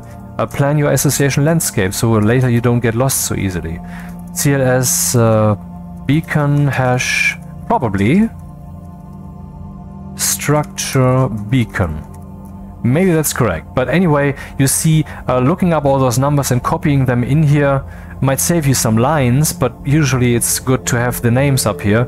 Doing it like this, and you don't have to look up in the Stationpedia in the first place. I will now delete the door open thing because it's really not all that important, and we'll load that into register R0. Then I write that to my little LED still, and then I flip it around, just like the add command. We can say create the result of this and then write it into this. So this is not a problem. Now we say SB beacon on R0, and that's it, I think. Is the beacon on? I can't even turn it on, which means that it's controlled by logic. Well, let's see then. Does this work? Hahaha. See how cool this is. You have to learn this MIPS programming stuff, absolutely. And I'm glad that if I can help you with that. Everybody should learn to program. It's just the shit. Yeah, what else could we do with programming here? Should I explain subroutines maybe? Yeah, let's do a subroutine. This will not be a meaningful one, but at least I can explain the concept. What is a subroutine? That is when you jump in your source code to a different place, and then you return to where you came from, and then you continue execution. And then you can call that subroutine from another place, and then the subroutine will execute, and then will return to that place. Is that this command? Yep. Okay, subroutine, which is a stupid name for a subroutine. And what shall my subroutine do? This is very obviously obvious when it works. This will not be executed because there's this jump start, you know. We come in here, then we go in here, and we don't get here. So, but I want to get there. So we can do this. And then we are down here. This will work. But I want to go back to this place without having to know that this is this place. I can, of course, put a label here, but that was not the idea. You know? The idea was to return to wherever that is called. I can call this here, I can call this there, and maybe you remember what I said about arguments and parameters, because if down here I use, for example, the value of register R0 or R1 or R2, that would then effectively be a parameter. And then I can give an argument to that parameter. Up here I can just write something into those registers, and then I decide I will call that subroutine because now I happen to have nice values in that registers, and the subroutine can then work with those arguments. And so that makes sense then to call the subroutine in different places, you know, different parameters, same subroutine. Very cool situation. But where do I jump back then?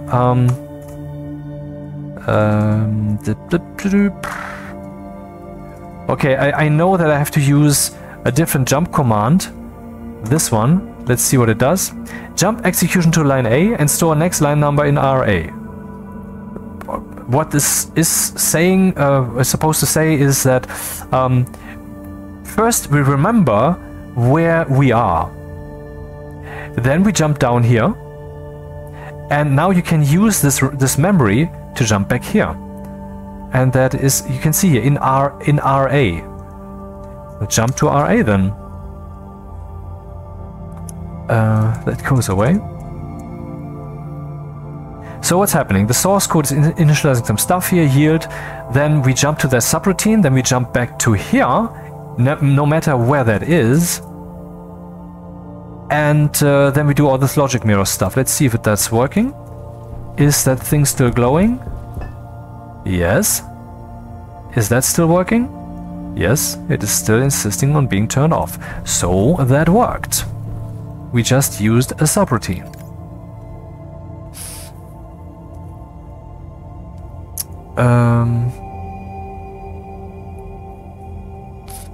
Yeah, we have 18 registers, 16 for you for free use. Then we have register RA, which I used here.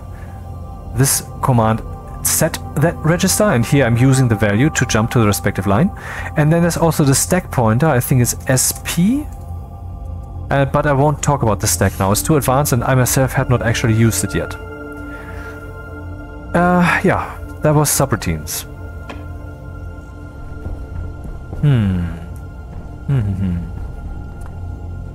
Yeah, there's ADD, add, SUB, sub, there's MUL, mul, multiply, and we just I can also, let's see what's currently in the arc furnace. Instead of triggering the arc furnace, I will not do that, but will load information about what's currently in the arc furnace. I want to load something from the slot, you know? Arc furnace. So I can load batch named slot, which means I load from any device of a certain type, but also only those of the current logic network that have the respective name. And I can say, but I want the slot, you know? This is just loading the value of all doors, for example, if I use the door type, or all doors with that name. And this is also loading something from the slot. Let's load into R0 once again. So register recycling, why not? But not named. I don't want the named ones, just all arc furnaces. Slot index 0, I will tell you about that shortly. Logic slot type occupied. Batch mode some. Then I want that in there. The subroutine is not doing anything, it's just jumping and returning. Export.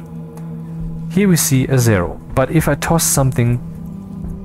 Do I still have something actually that I could possibly smelt?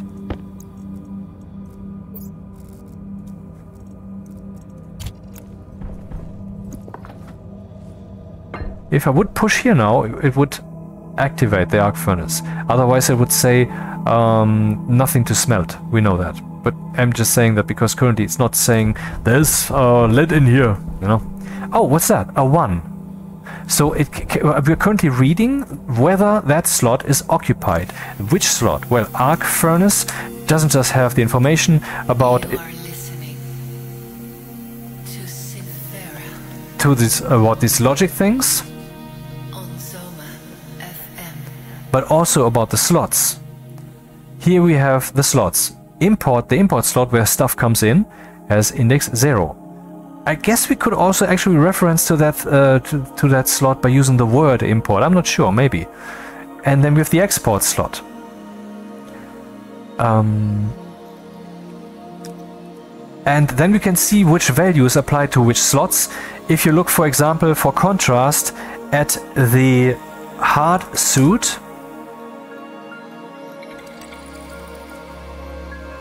here we see that not all potential values apply to all slots. You can read the pressure, for example, from slot 0 and 1, because your spacesuit has your oxygen canister and it has your waste canister. So reading the pressure only makes sense for these two.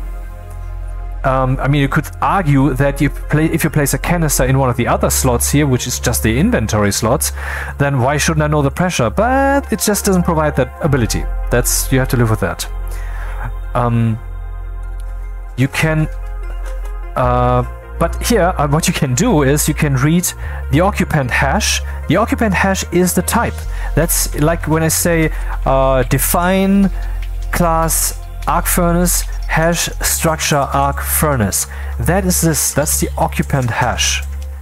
And there's also the reference ID. What is that? That is something we did not use yet in our source code, and maybe we want to do that. That is the absolute objective ID in the world that I talked about so much already. That is what this is. So in other words, what you can do, probably, I'm not sure, is you can read from via the hearts. You can say in slot 5 I possibly have some canister with gas, then you get the objective reference ID, and maybe you can then read the pressure of that with some trick. I don't know that. I have no clue. So where were we? I actually forgot. Yeah, the slot. Arc furnace.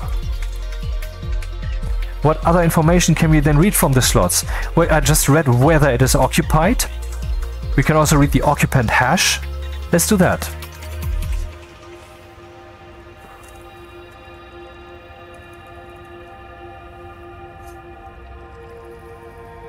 And now we see this, and that's completely useless, and therefore I will now change this for a big one.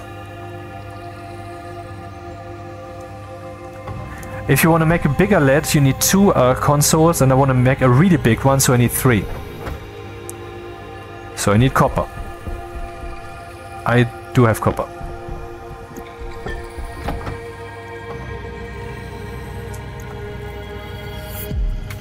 Behold. Yep, the device is gone. Ah, no, not the me.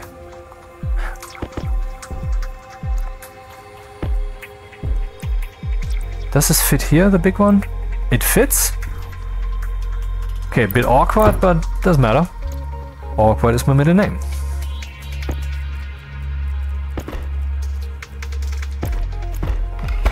Oh, that was awkward, huh? The hair.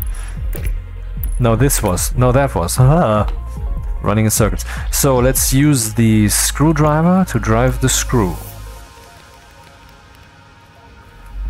Okay, that didn't really help. I assumed that we would now see the full number since the display is so large, but that's still not working.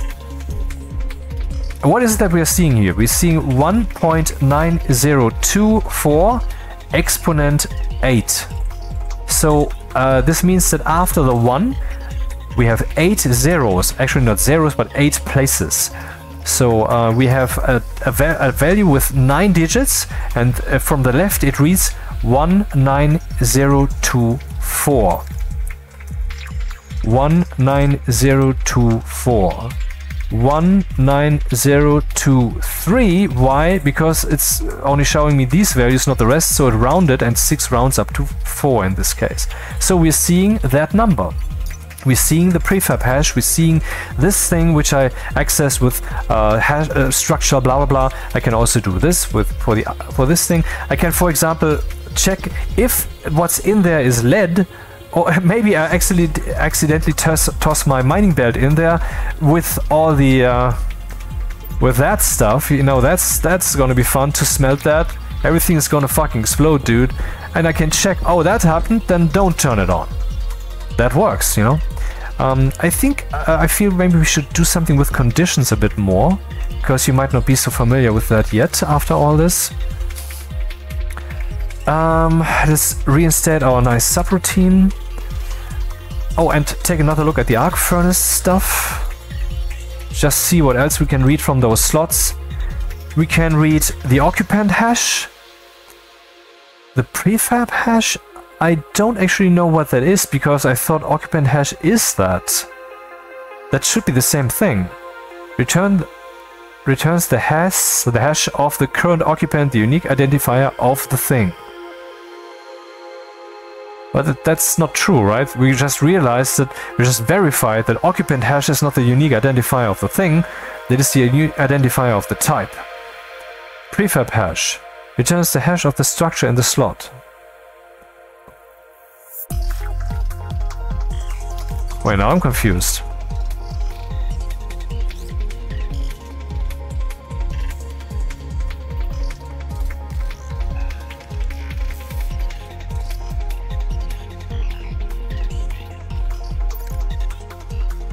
I have no clue what the prefab hash is supposed to do here, but I have occupant hash and we have reference ID. Let's read the reference ID for kicks.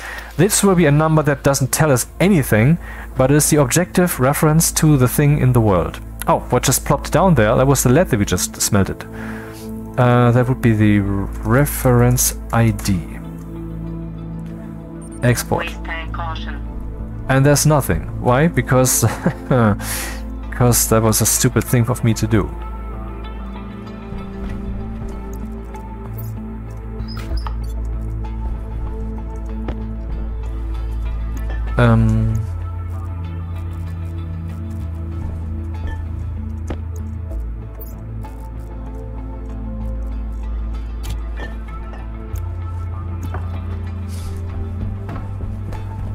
Yeah, 8943 is the objective reference ID that the game engine itself uses to refer to that one thing that I tossed in there.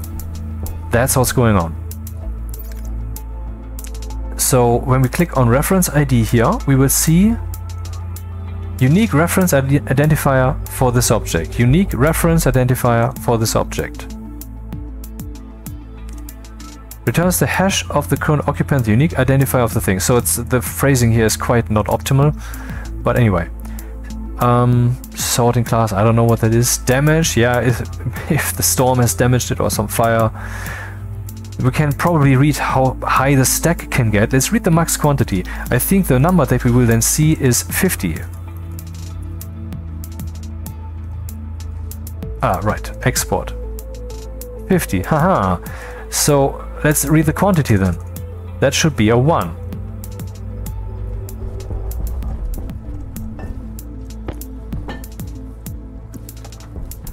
Still a 1.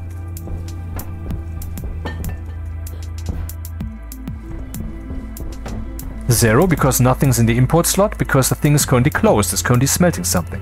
And now 2. See, that's the 2 that were remaining and they're now waiting. Isn't that cool? Okay, let's look at conditions. I mean, I already showed that, right? If something is equal to something, then you jump somewhere. You can also say less than, but something very, very, very, very important you should know is you can also branch relative. Instead of saying I branch to, let's say R0 is 17, do stuff when that is equal, and then I have do stuff. Ignore the rest of the source code, please. I would have to remove it, and that's just too... I don't want to deal with that now. So, here we do stuff, and then we jump back to start. And here we also jump to start, because, you know... But what I can do instead, I can do branch relative, and do my stuff here. Which can make the source code quite a bit shorter and easier to read. Let's see what this does. BREQ does the following. Relative branch to line C if A equals B. Or relative branch to line C if A less than B. Or less than or equal. Or greater than or equal. Or greater than. You see here on the right we have A, B and C in red. These are the parameters into which we have to place the arguments. If I do this, then there's only 2 of them, because now it doesn't need the value with which I want to compare, because I'm already saying I want to compare with the 0. I don't know why that's in there really, but whatever. Anyway, branch relative. And what does branch relative mean? It means we want to branch not to an absolute number, to an absolute line, which we can use as a label or can use as a number, you know, but we want to branch by 2, which means 1, 2. Doing 1 usually doesn't make sense, or I guess it never makes sense, because if the condition is true, it will jump here. If the condition is not true, it will just continue executing here. So that's stupid. But this is very useful. For example, we write a value into register R0 that is 18. So if register R0 is ever 17, then if register R0 is not 17, then we just jump here. But if it is 17, then we will see. Okay, do R0 not equal to 17? No? Then we jump down here. But if it is equal to 17, then we will not do the jumping. So we will be here and say register R0 is now 18. Branch relative, very important. You absolutely know that. I should know that. And also, like I already showed, we can write directly into a register a logic result. Here, just S and then your evaluation, SEQ. And remember, up here are all our commands. And I'd like to keep going and like build a little cooling system now, but I have work tomorrow and it's late. I have to go to bed. That sucks, right? Yes, I don't want to have to work. I rather want to do this shit. But no, this is not me asking for money. Absolutely not. That would be idiotic. And me saying that this is not me asking for money is not me asking underhandedly for money. I'm not fucking doing that. Do not give me any money and I'm not going to tell you how. I'm just saying I don't want to fucking work tomorrow. I want to do this shit. That's all I'm saying. Maybe just take me for the word that I'm speaking, because usually that means something. Alrighty. So much for this. Maybe this will become a series and maybe not. Anyway, see you back on Earth.